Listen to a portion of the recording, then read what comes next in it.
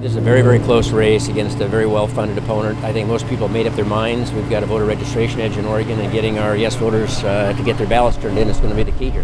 We're hitting about 16,000 doors a day, which is pretty incredible statewide, and we think we'll get 300,000 phone calls. And I'm out here trying to do my part. It's just really a get out the vote effort. And there's a very few, though, that really are undecided. Mostly you're finding people who are supporters who haven't turned their ballots in yet.